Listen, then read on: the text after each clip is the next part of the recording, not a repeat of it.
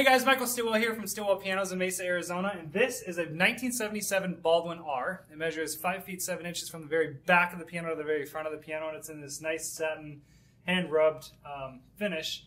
Now, satin is actually sprayed high-gloss black to begin with, and then we rub it out with steel wool to make it flat. And that's what all these satin pianos are typically.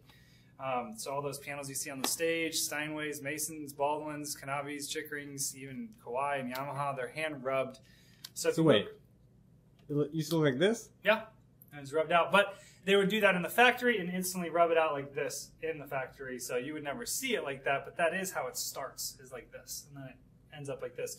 And the beauty of that is that when you chip it or damage it, it's a lot easier to fix.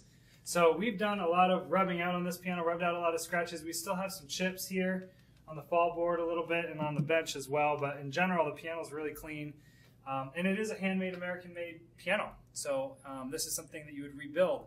So if you're looking at something that you would want to get into and have kind of an heirloom that you pass down for generations and generations, and every generation would rebuild it and keep it in the family, but you also don't want to spend big Steinway money, this is a great option for you. So I'm going to play this for you guys. If you have any questions about this particular piano, always feel free to shoot me an email at michael@stillwellpianos.com. I love talking shop, and don't forget to subscribe for more awesome piano-related videos.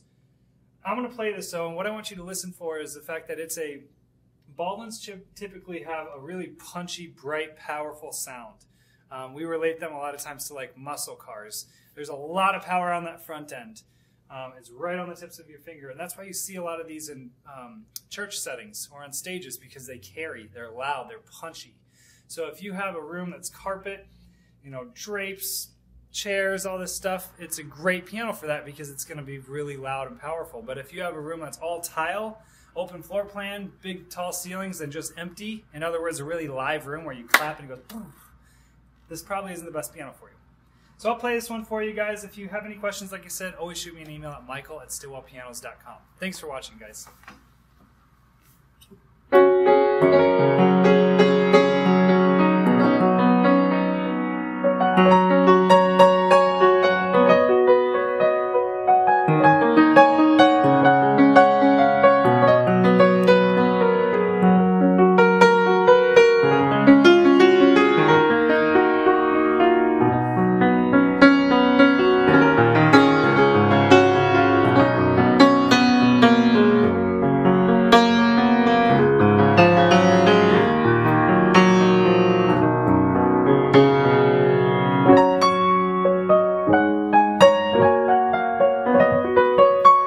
So up here I have a lot of that kind of knuckly or punchy tones, very bell-like in the treble. Down here in the bass I have a ton of power. So that's a powerhouse of a piano. Again, think muscle car, it's just right on the tips of your fingers.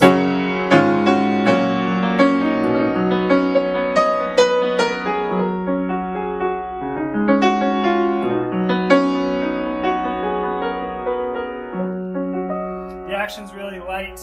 It's a lot easier to play than, say, you know, a Steinway that has a heavier down weight.